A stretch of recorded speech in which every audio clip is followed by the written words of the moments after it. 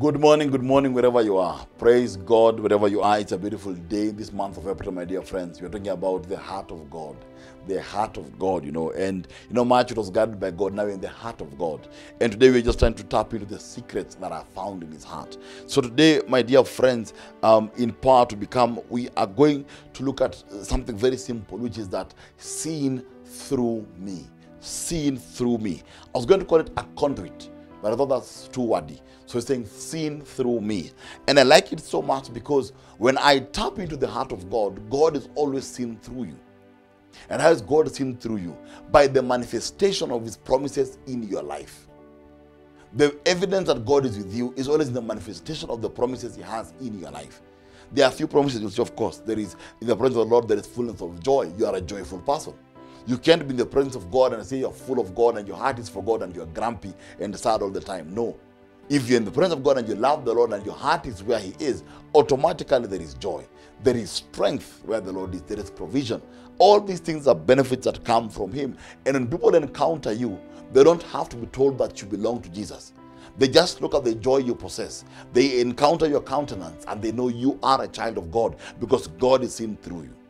Today I want us to pray that God positions you and I to be at the front row, that people can know through us that God is real. I read Jeremiah 31:34 from the New Living Translation. It says this, and they will not need to teach their neighbors, nor will they need to teach their relatives, saying, you should know the Lord. For everyone from the least to the greatest will know Him already, says the Lord. Very powerful and profound scripture. That they will not need to teach their neighbors, nor will they need to teach their relatives, saying, you should know the Lord. For everyone from their least to the greatest will know God already.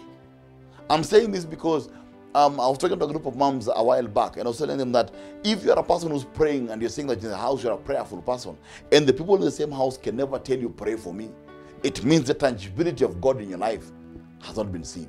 They have not seen God through you. We have to be conduits and vessels that God can be seen through us.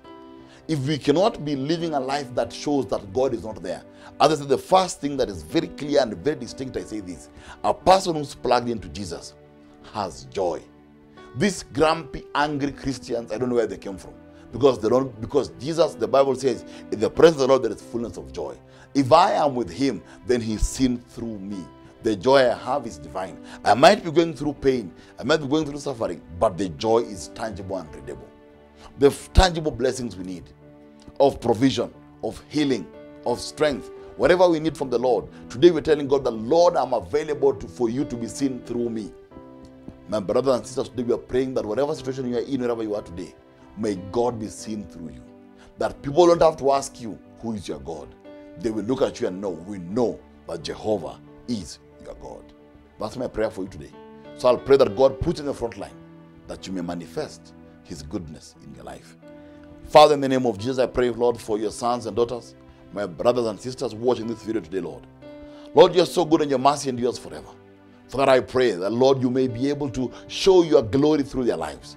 I pray that, Lord, your sons and daughters, Lord, go to the front row of life, Lord.